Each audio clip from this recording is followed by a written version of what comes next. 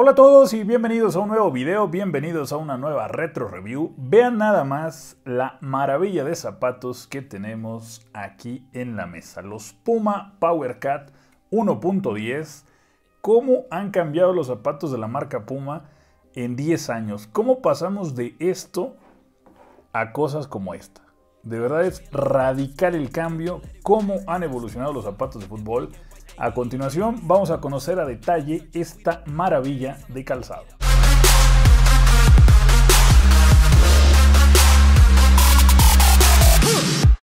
Antes de comenzar con este video, queremos dar las gracias a nuestros amigos de Soccer Store MX, quienes nos hicieron favor de hacernos llegar este maravilloso par de zapatos. Los invitamos a que los sigan en su cuenta de Instagram.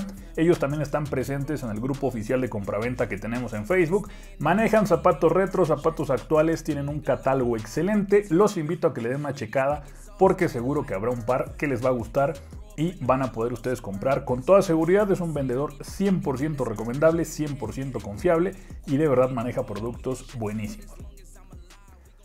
Como les decía al inicio del video, es realmente impresionante cómo han cambiado los zapatos de fútbol de la marca Puma. Cómo pasamos de algo así a una bota completamente fabricada en hilo. Es impresionante la diferencia que hay entre unos zapatos de 2010 y unos zapatos de 2021. En este caso tenemos un modelo bastante popular. Estos zapatos en su época la verdad es que eran bastante deseados, bastante codiciados. En específico este colorway que están viendo ustedes aquí es una edición especial que se lanzó en el Mundial de Sudáfrica 2010. El zapato, como les digo, era el Powercat 1.10 y es un zapato que, como les menciono, pues realmente era bastante buscado.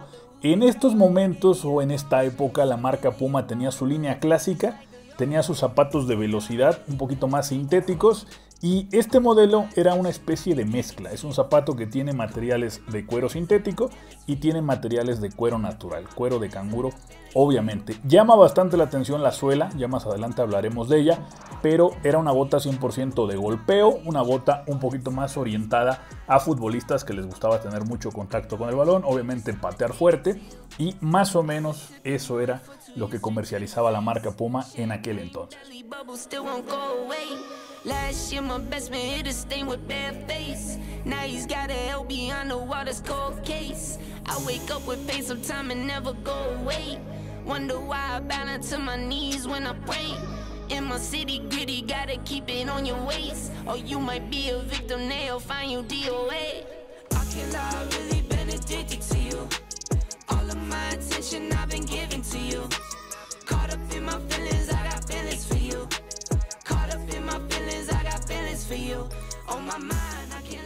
Hablemos un poquito sobre el upper, el diseño y las características técnicas generales que nos vamos a encontrar en estas Puma Powercat 1.10. No sé si habré dicho por ahí Evo Power porque de alguna manera esto fue el antecedente, pero este modelo en específico se llamaba Powercat 1.10. Como les digo, este colorway fue una edición especial que de hecho por aquí en la plantilla se ve como hace un poco alusión a lo que fue el Mundial de 2010. Creo que están basadas en un estadio. No sé en específico a qué se debió este colorway, pero como les digo es una edición especial de 2010. Podemos apreciar que el upper en esta zona es cuero natural, cuero de canguro de alta calidad. Tiene por debajo unos insertos de goma que pues le otorgaban ese carácter agresivo. Pueden apreciar cómo si tú haces presión, ahí se marcan un poquito más, son estas líneas que ya me imagino lo que ha de ser pegarle al balón con este zapato. Pueden apreciar aquí lo bien conservado que está. Para tener 11 años, yo creo que los tenían en un aparador o los tenían guardaditos en la caja. Están sin usar, pueden ver cómo la suela está completamente nueva. Esto pues los delata, ¿no? Es un zapato un poquito ya antiguo, los clásicos remaches. Observamos cómo tenemos unos tacos muy interesantes en la parte trasera. Yo creo que los agregados son estos dos de atrás. Estos sí que están un poquito movidos, pero le agregaban estos dos taquitos acá. No podemos hablar propiamente de tacos laminados, pero sí que era una bota bastante agresiva, una bota bastante orientada a un fútbol muy dinámico. El soporte pues bastante correcto. Obviamente se trata de un zapato de nivel profesional. Con estos zapatos antiguos hay que tener un poquito de cuidado porque aunque tú visualmente veas que la suela está en buenas condiciones, el plástico puede estar un poquito reseco, sobre todo con zapatos que ya tienen más de 15 años.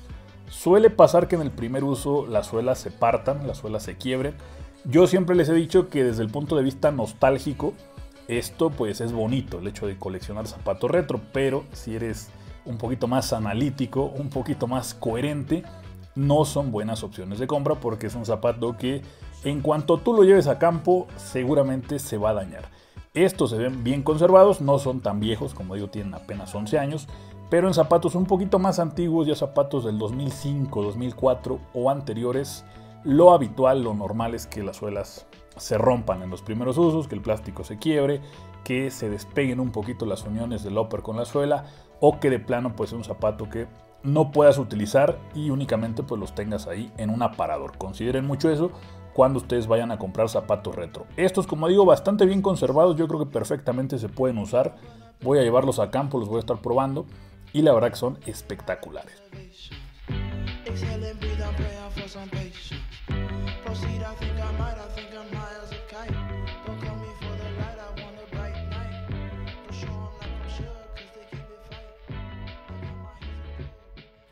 En la parte trasera podemos ver una talonera externa bien firme. La verdad es que el zapato se aprecia con mucha estructura. De hecho, aquí donde está el Puma también se aprecia pues bastante rigidez. En este todavía más. Este de acá se nota todavía un poquito más durito. Se perciben bastante buenos. O sea, en general es un zapato con muy buenos acabados. Pueden apreciar ustedes aquí el forro interno. Yo creo que aquí tiene unas coordenadas que van a delatar perfectamente a qué estadio hace referencia o sobre qué estadio, repito, de ese mundial están basados. Y otra cosa que llama bastante la atención es el cordaje. Ven ustedes la agujeta cargada a un costado, pues ya dejando claro que es una bota de poder, una bota de golpeo. Se parecen un poquito a los míticos Total 90, no sé qué piensen ustedes. Podríamos decir que es el Total 90 de la marca Puma. Y por acá pueden notar cómo la lengüeta ya tiene materiales sintéticos. Tiene acá pues una porción de material textil. Toda esta parte también es cuero sintético, así que podemos decir que es una bota fusión de materiales, cuero natural, con materiales sintéticos. A continuación las vamos a pesar, pero sí que se percibe de inmediato que es un calzado bastante pesadito.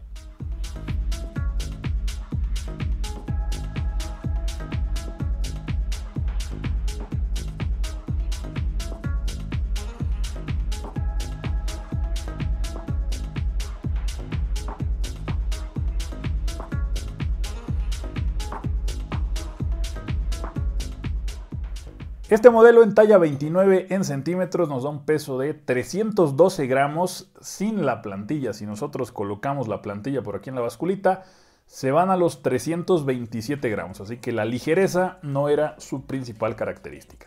La verdad es que es un zapato espectacular este Powercat 1.10. No sé si durante el video habré dicho Evo Power, discúlpenme, pero es que pues estamos más acostumbrados a ese término un poquito más reciente. Estas, como digo, se llamaban así, Powercat. Aquí lo pueden ver en la suela. Habitualmente así abreviaba la marca estas nomenclaturas. Tenían una cuestión ahí con los números muy rara. De repente veías que el 1.10, 1.11, 1.12... es un poquito complejo ese tema de los números en esta marca, pero si los ven por ahí, de verdad valen la pena, ¿eh? Son productos bien fabricados. Aquí todavía los zapatos pues se hacían con mucho cuidado, con mucho detalle, con mucha calidad. Ve nada más la cantidad de materiales que tienes aquí mezclados. Compáralo con lo que tienes hoy en día, que únicamente se fabrica en hilo y el resto pues son cuestiones estampadas, ¿no? Cuestiones impresas, únicamente cuestiones estéticas, pero pues hay una cantidad mucho menor de detalles, de inserciones, de costuras. Era otro nivel de zapatos. Me parece que anteriormente se fabricaban con mucho más esmero, con mucho más cuidado y valían mucho más la pena.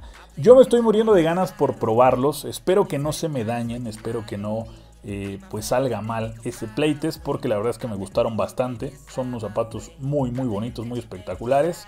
Esperemos, como digo, que no resulten dañados en esa prueba en campo, que ya estaremos publicando más adelante aquí en el canal. Como digo, muy recomendable que ustedes puedan darse una vuelta por la tienda Soccer Store MX. Tienen productos buenísimos, un vendedor excelente, 100% recomendable.